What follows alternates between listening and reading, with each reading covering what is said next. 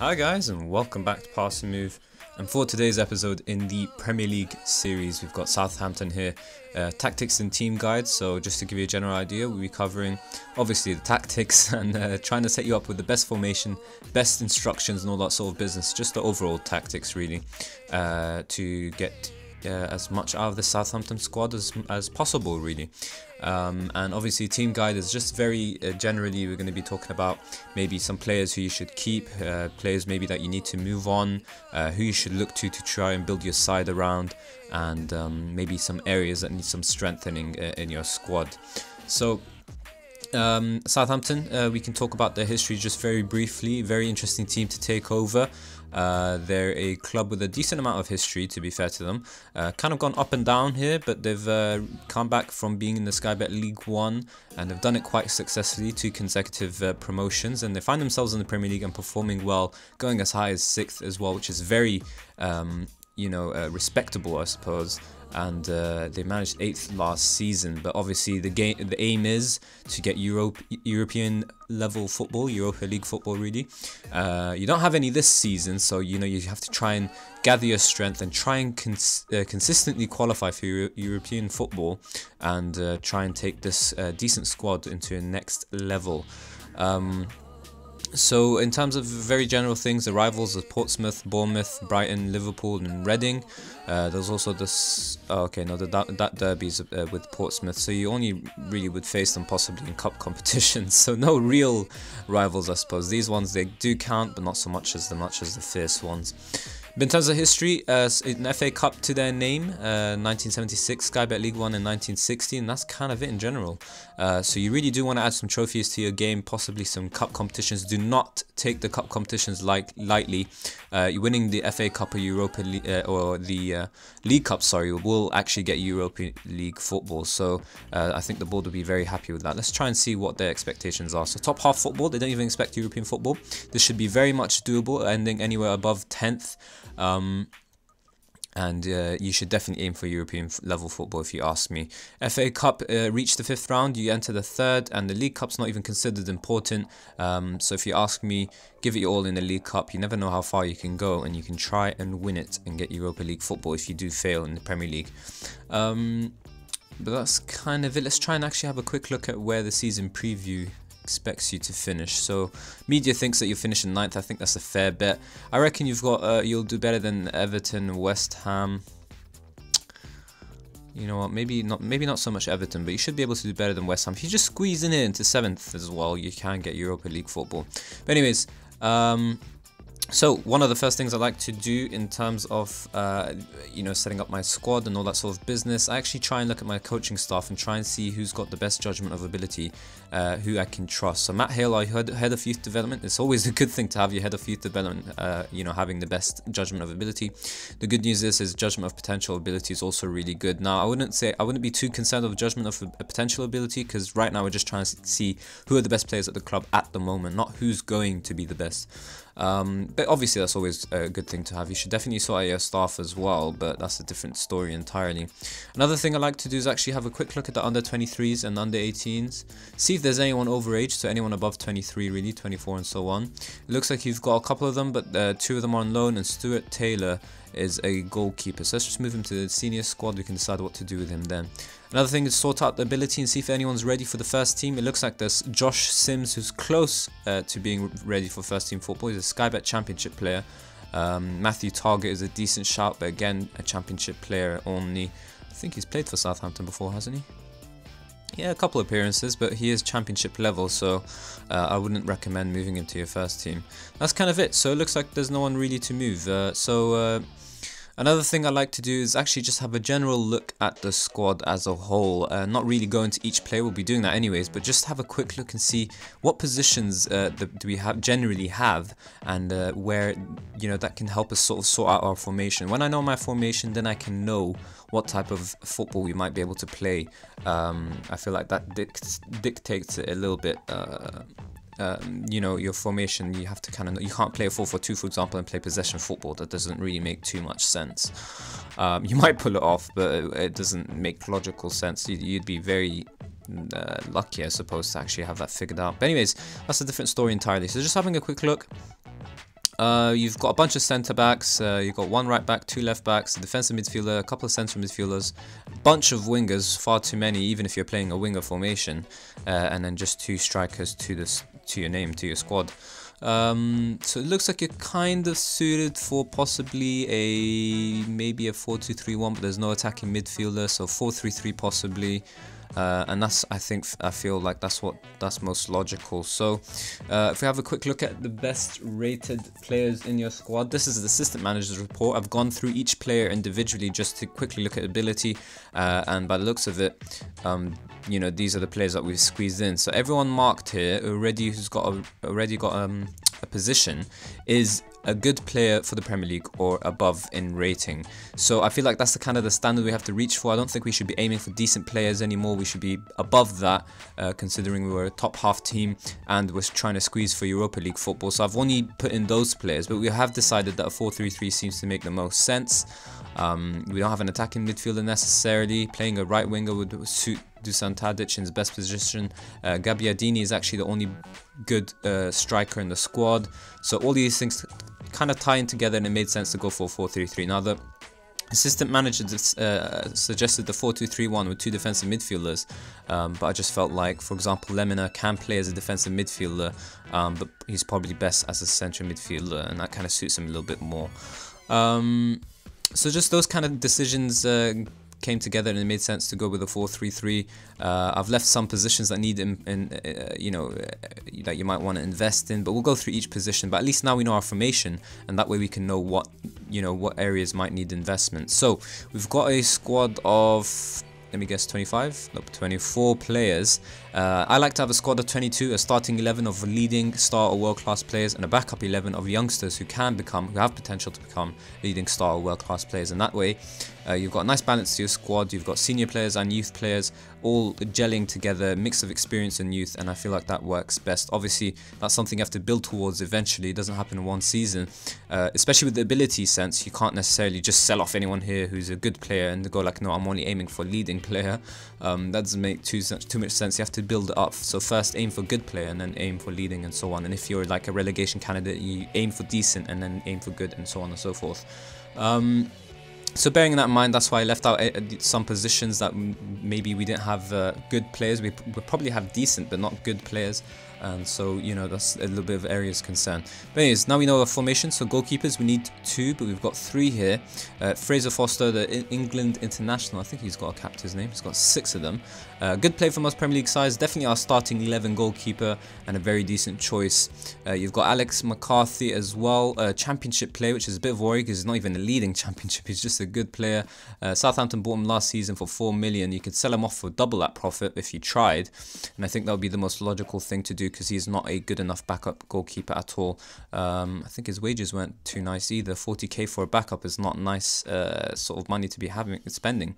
Sky Bet League 2 player, Stuart Taylor, the one that was in the under 23s, so move him on as much as possible. 5k wages is a stupid amount of money to pay. It's not a lot in terms of Southampton's wages, but it's still a stupid amount for that type of ability player. So I think if you move on both these goalkeepers, you can easily get a backup youngster goalkeeper who can eventually overtake Fraser Foster and who should have more potential ability than Fraser Foster, of course. So Fraser Foster's just good. You can get in a youngster who will eventually become a leading player, and that would be a good balance to your team there. If you wanted to be absolutely ruthless, you could bring in a leading goalkeeper and have Fraser Foster as a backup, but he's considered a key player, has a ton of wages, and I think that might upset the balance a little bit. You know, he'll get unhappy, and maybe some squad players will complain that he's unhappy and so on and so forth. Just, you know, it's all up to you the way you manage your squad. These are just suggestions, really. Right backs, it looks like you've only got Cedric. Let's have a quick look at the others in terms of the positions. Sometimes centre backs can play as right backs, but it doesn't look like it. Nope, so you've only got 1 right back. So, you know, one of the things I like to do in my squad is actually see where my numbers are missing and then invest in that first. And then I can start to think about, oh, this player's not good enough. Let me bring in a better player for the same position. So you might not necessarily want to sell off. You know, you've got 3 here, so sell off 1 of them, that's for sure. But then you want to spend whatever money you have first on actually bringing in the right back, because you do need depth there, and that's more important than actually getting a player of ability. Once you have that depth, then you can start to improve the overall squad ability. So right back seems to be a bit of an area of concern. You've only got one of them, so Cedric is your starting 11 right back. Very good one, a good player from his Premier League side, suits the rest of the team, and fullbacks are a bit in short supply, to be honest. You can bring in a youngster with the potential to overtake Cedric, who's a Portuguese international, 25 years of age. He's not too old himself, not too young, not too old himself actually, he's a bit young. So maybe the better balance might be to bring in a youngster who's ready for Premier League action, right? This is what I always talk about when I say youngsters. Don't bring in a championship player and then go like, oh, he's a youngster, he's going to overtake. No, he has to be ready for Premier League action first. And then, you know, better potential ability than Cedric. Once more, you can be absolutely ruthless and bring in a right back who is a first team player, a leading player or a star player for the Premier League side, or even world class if you can actually pull that off, and then have Cedric as a backup. But once more, high wages, and he's expecting first team football. So just be very careful about how these things are supposed to be, the aims that I set you are supposed to be long-term aims that you eventually build up to. Centre backs, you've got far too many, which is good in the sense that you can sell them off and maybe invest in the right back, but let's see if you've actually got the quality. So essential defensive pair is going to be Wesley and Virgil van Dijk. One's here a good player from most Premier League sides with potential to be a leading player, so that's really good to have, and the other is a leading player outright, and that's also something else that's good to have. So those two are your first team players. You got Jack Stephens here as well, who's a championship player, so he's not going to be good enough. Yoshida is a decent player for most Premier League sides, and Florin is a championship player, and Jan is a Sky Bet League 1. So three of these six are actually not even good enough for the Premier League. You'd be better off moving Jack on loan to a championship club, and the others as well, like move him out on loan. Yoshida is the only one who can be a decent backup, but you do want to move away from decent players. So if you did have the money that you're spending on him, on 50k wages and that 10 million value, you'd be better off using that money to bring in a youngster who has that potential. Also, once more, you could be absolutely ruthless and bring in another leading player to partner Virgil van Dijk in central defense, and just have Wesley as a rotational option. But once more, Dutch international, key player, 60k wages, he's expecting a bunch of football, and considering he has a potential to be a leading player, you might want to show him a bit of faith this season. If he doesn't become a leading player, then maybe you can consider bringing in someone better. But I would say that your central defensive, the initial starting 11 pair is quite good enough for the squad as is. Your concern is your depth in central defense. You only literally got one player who's good enough for the Premier League, and even then we're trying to improve on that. So another area that you might want to invest in is centre back. Alright, so let's move on to left backs. You've got Ryan Bertrand and Sam McQueen. The looks of it is Sam McQueen's not good enough, and he isn't. He's a Sky Bet Championship player, and his improvement will only be a decent player, so you do have a bit of a decision to make. Do you sell him off right now, 22 years of age, 5.75 million and 18k wages, or do you loan him out and hope that he becomes better than his actual prediction? Because sometimes they can push into a good Premier League player instead of a decent one. So it's really up to you, but your first choice is a very good one in Ryan Bertrand, a good player for most Premier League sides. A bit of a surprise, I thought he'd be leading. I think last season he was anyways, or last edition rather. But this time around, FM18, just a good player. Once more, first team football, 70k wages. You could be, again, absolutely ruthless and bring in a leading left back who can become a first teamer and let Ryan Bertrand be a decent backup. Or you could probably do the smarter thing, send Sam McQueen on loan. Now this is where, if you're going to go with a youngster route, this is where you have a bit of decision to make. You send Sam McQueen out on loan because he's not good enough for Premier League. Now do you bring in a loan player who's good enough for the Premier League just until Sam McQueen, once Sam McQueen comes back next season, that loan player leaves, and then hopefully Sam McQueen's good enough, and that way you have a decent backup? Or do you do, which I recommend because I wouldn't want a decent Premier League player, I think I want to move away from that, and my suggestion is to bring in a youngster with plenty of potential who can overtake Ryan Bertrand eventually. So I would say you're only really moving Sam McQueen out on loan to try and increase his value because he becomes a better player.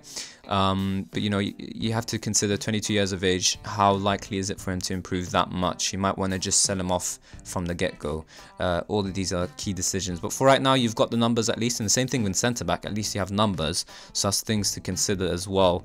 You may have to invest in other areas first where you're short of numbers. So that can leave us with central midfielders. So Oriol, Romeo, you got Pierre here, James Ward-Prowse, Lemina.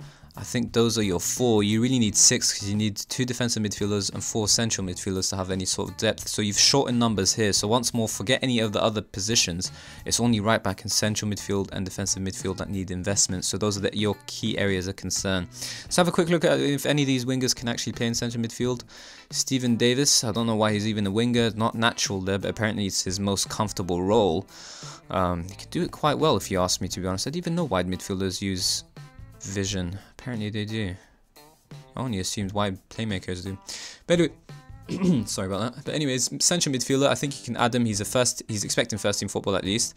In terms of ability, I think he's just a decent player for most Premier League sides. No, he's a good player. How did I miss him then? That is an unusual mistake to make. Alright, that's my mistake. That makes our decision even better. So we'll play him in central midfield as one of the starting players. And there you go, that's your central midfield sorted at least. So your right back and the defensive midfielder is needed. Redmond's definitely a winger. Tadic, winger. Jeremy, winger, and apparently a bit of a wing back as well. But considering no positioning, marking, tackling is decent, but nah, I wouldn't play him there. Bufal. Yeah, alright, so there you go. So right back and defensive midfield are definite areas of concern. But at least your starting 11 midfield is sorted. Defensive midfielder, central midfield as well.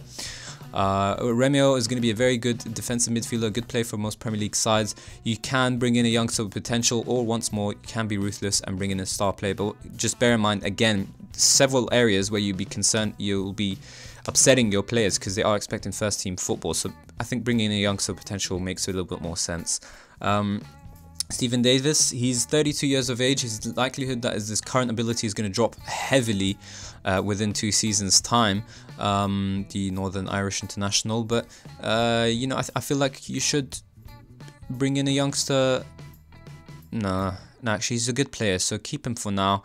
And then you've got Lemina as well. So that's your starting depth, and Lemina can become a leading player as well. In terms of your backup depth, though, there is a bit of concern. So Pierre and James Ward-Prowse are the ones.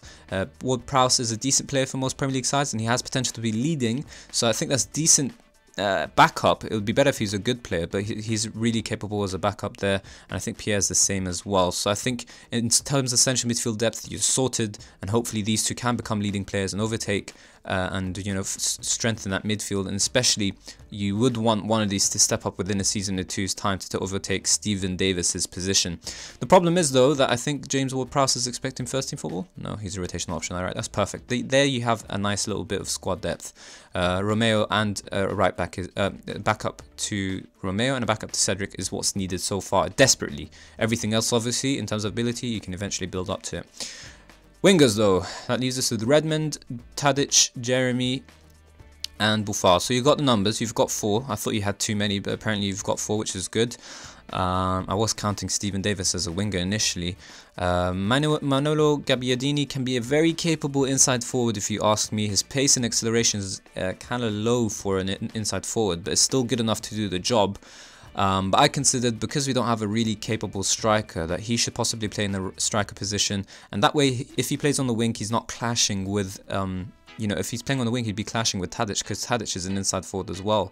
If we play him as an attacking midfielder, he's very capable, but we're not going with that formation. It kind of made more sense to go with the 4-3-3. But I think, you know, it really is up to you guys, because I feel like maybe you could force the 4-2-3-1 a little bit if you wanted to, but I feel like because of our team, we are a mid-table team, so playing a 4-2-3-1 might be a bit too adventurous, but we're playing a 4-3-3 that's still a bit attacking at the same time. So that suits us a bit more. We've got that defensive cover. We can play against top teams knowing full well our midfield's good and well stocked, rather than playing a 4-2-3-1 and being very exposed and you know, taken advantage of basically. But that's just, you know, my suggestion. Some people can play 4-2-3-1 and make it very defensive anyway, so it's up to you.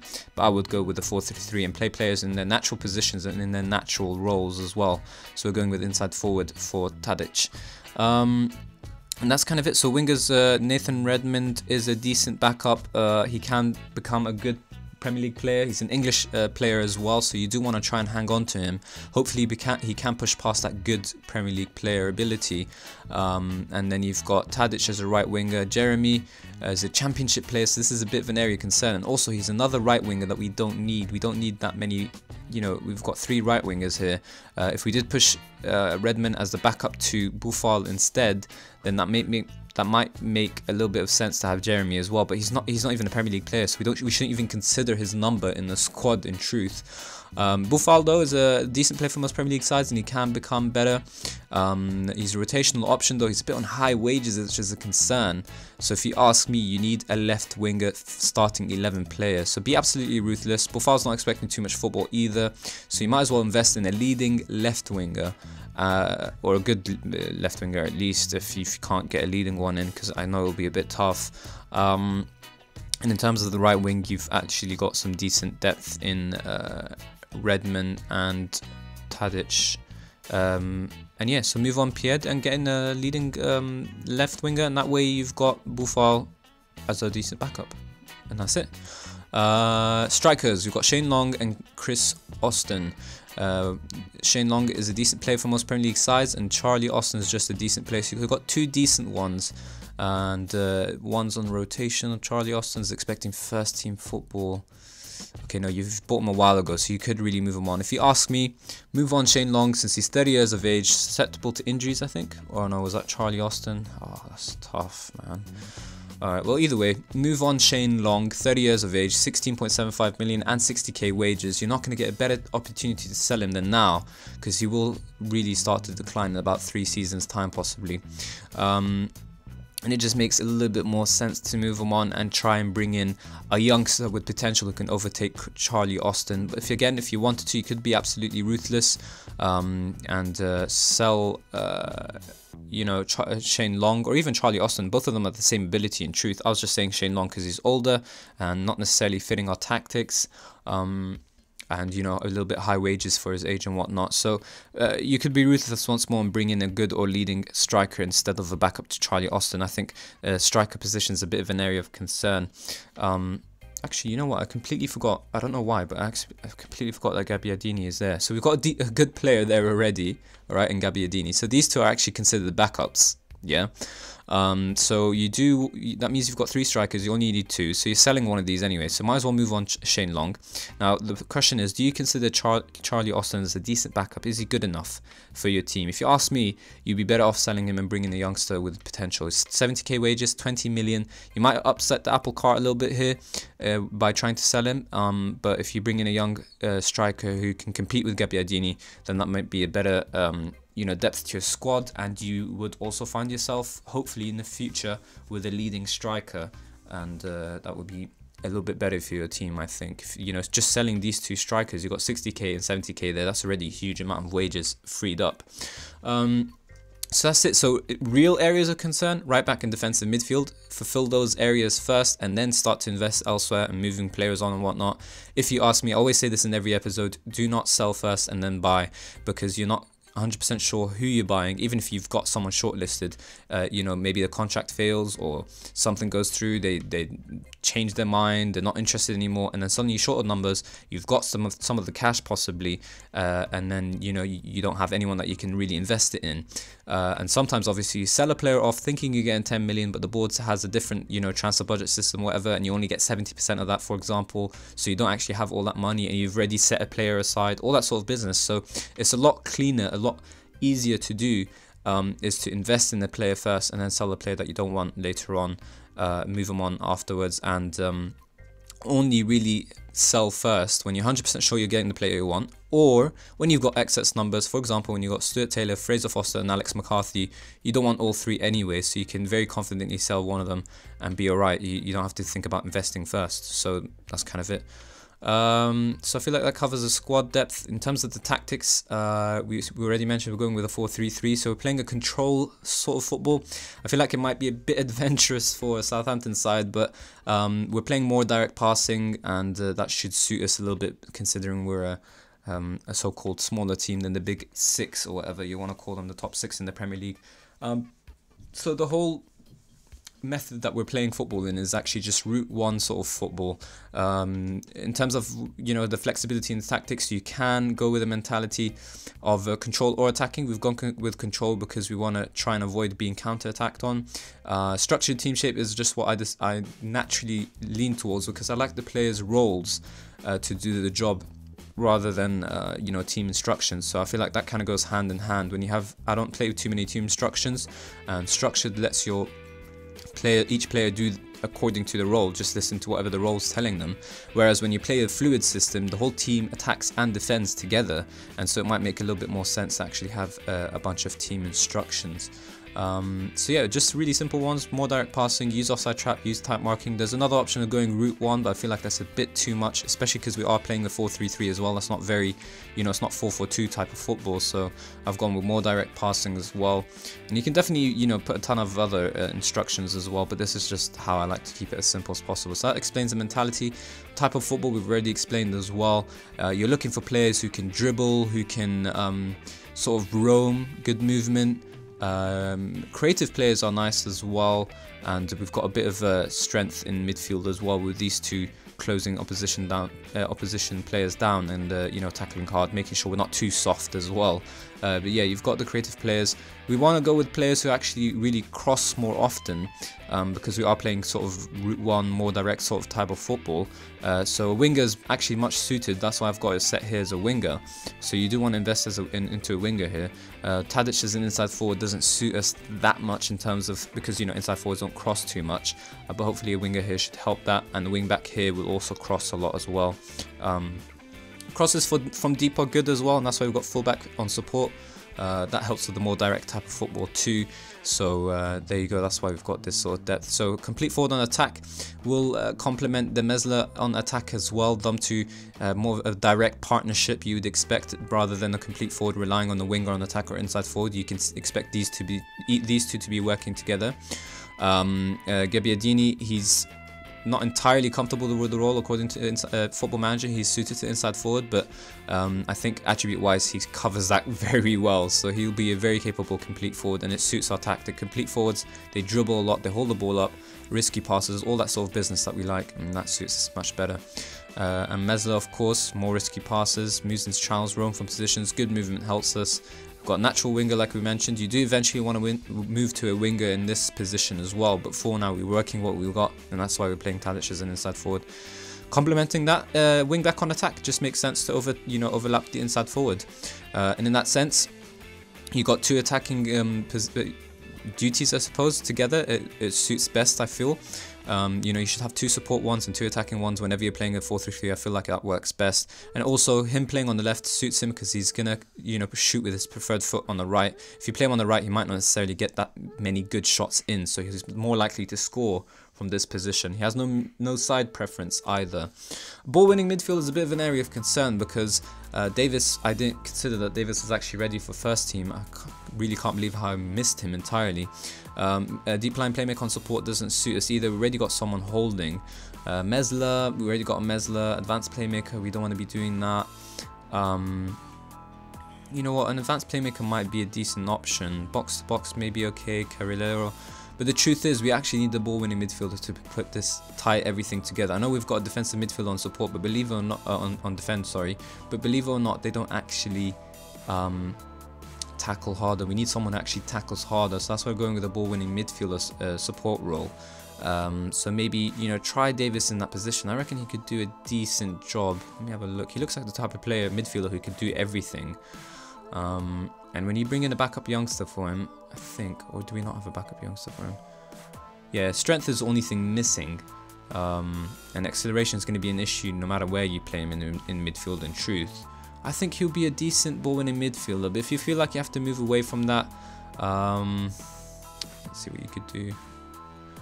Maybe you could play a ball-winning midfielder on defend for Romeo. I feel like he'd do that very capable here. It would still be able to hold the midfield down quite comfortably, and then you can play Davis in a more comfortable role, possibly, as you don't want a deep line playmaker because there's too many players holding. But you could do a box-to-box midfielder.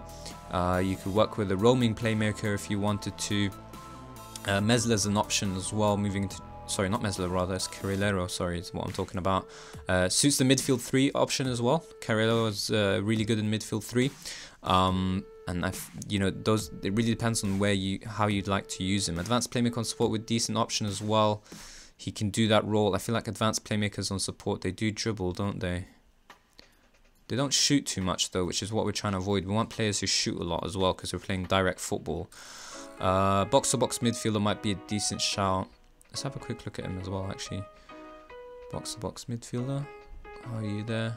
Nah, he doesn't have the strength, finishing, long shots. Strength I'm not too worried about. Some of the physicals are a bit of concern, but finishing and long shots is a bit of an issue for box-to-box midfielder. Maybe a Carrilero.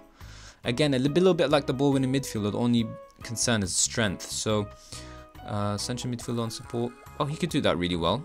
Other than heading, maybe go with a central midfielder on support. That's a bit of a thing you could go with. Roaming playmaker is the same as a box-to-box midfielder, just a bit more attacking, I suppose. So yeah, I mean, it really depends on, you know, you can try him out in the different roles. I feel like you could do a number of them. So try him out. The teamwork option helps us. I feel like instead of playing 2 players with uncomfortable roles, it might make a little bit more sense to just play Romeo in his preferred role, which is defensive midfielder on defend, and just have one player who's playing uncomfortably as a ball-winning midfielder on support. I feel like that I'm playing ball-winning midfielders on support. They can hold when they play on defend duty, but I just feel like they're more useful when you play them on support, especially with the role. I think on support, they win the ball back high up and they counter-attack for your team. So I feel like it works a bit better. But it's really down to preferences. So that kind of explains the tactics as a whole. We've got ball-playing defender in Wesley.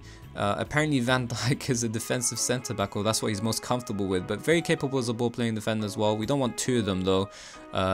So we're going to be playing Wesley, since he's apparently a natural as a ball-playing defender. He is definitely better than you know, Van Dijk in that position. Or in that role rather, and we don't want a completely defensive centre back. I don't think you could get away with it, but I'm not too much of a fan of it. So I've gone with the central defender. If you feel like his decision making and concentration is a bit of a concern for your team, then maybe you go back to the defensive centre back, but I would advise try and avoid that as much as possible. So that's kind of it in terms of the tactics and team guide. We're going to cover a few small things very briefly. Staff, I've already talked about that you need to improve them. You're quite low in a number of these positions. You need to be mid-table at least. You do want to be winning a couple of these things, like, you know, maybe have the best goalkeeping coach in the division, so on and so forth. Training, I like to have it on high and balanced during preseason, and then average and balanced during the season itself. Match tactics all the way through preseason. When the season starts, I just follow whatever my scout tells me. Schedule, you've got a decent number of friendlies here, 6 of them, and some good or decent opposition rather. But you do want from next season to try and sort these out yourself. Have like if you have 6, I like to have 6 friendlies, 3 of them at home and 3 on tour in a different country where I can get some merchandise in by going on tour. Competitions we already talked about. Scouting completely revamped, and for a Southampton team you do want to at least be covering Europe, which is apparently what you're doing already for senior and youth packages, which is good. If you can afford it, go into World for both, and that would be better, of course. Transfers, no ins or outs, so that's good to see. We already talked about the club history. The board are happy to give you 30 million in the transfer budget. I was going to say in wages for some reason. But if you ask me, I like to have it in the middle, leading towards transfer budget. So for me, more realistically, you have 18 million and then you got about 300k in wages as well. So that way your finances are a bit safe, and at the same time you've got a decent amount of money. So you need 2 players, so you'd only have 9 million to spend, so it might be a bit of concern. But if you do move those excess number players that we talked about, you might be able to actually have enough money to bring those players in. And it looks like with the money that you have, you won't be able to invest in ready first team players, and you will have to rely on youth prospects coming in. In terms of finances though, 61 million. So if you did want to, you could easily spend the 30 million and be okay. You're in the Premier League, you'll get Premier League money as well. So this is going to improve a lot. Let's have a quick look at debt. No debt as well. That's very good. Financial status is rich, bear in mind. Projection is looks poor for you. That makes no sense. Why is your balance dropping? You've got no debt. Maybe it's a fans issue. So it looks like you really do have to try and save the club by getting into Europa League football. The good news is that your transfer budget's going up. For some reason, despite, you know, the balance going down, you're still getting a high transfer budget, which makes no sense. But yeah, with TV money and Premier League money, you should be okay. This is a bit strange. I don't think I've seen this with anyone else. or at least with any team who doesn't have debt. Maybe you're not bringing in enough fans, but getting Europa League football should hopefully help you there. Under 23s and under 18s, youth players to look out for. We already talked about the players who are close to first team action, like Josh Sims. He's a winger as well, suits us very well. You could consider just bringing in a lone winger. We talked about investing in the left wing position, so maybe you could bring in a lone winger until Josh Sims is ready and then promote him next season into the first team. That might help you. A winger with low stamina is a bit of concern though. Anyways, we're talking about potential though, so who's got the best potential? Looks like Callum Slattery is going to be an incredible player for your first team once he actually makes a step up. Attacking midfielder by trade, but you could possibly retrain him in some different positions that might suit you a bit better, like a Mesler. His attributes need to be improved a little bit, but at 18 years of age he should be a top player. I reckon you could really just consider these four as your best bet players. It's good to see fullbacks there. That will complement your wingers when you eventually do move to wingers in the right and left wing positions. Striker on the defensive forward might not suit you too well. That was a bit tough to say for some reason. But you could work with that as well as a defensive forward. But yeah, these are the four maybe to keep an eye on. Try and give them as much loans as possible, and action and all that sort of business. But do not write off any of these players. You never know, some of them might actually exceed their potential, and some of these might actually not even meet their expectations. So you just have to try and give every youngster as much faith as possible. But yeah, I think we've covered everything. So if you did enjoy today's episode, that will be the end of it. And if you did enjoy it, then please do hit the like button and subscribe for more Daily Football Manager 2018. And as always guys, thank you all very much for watching.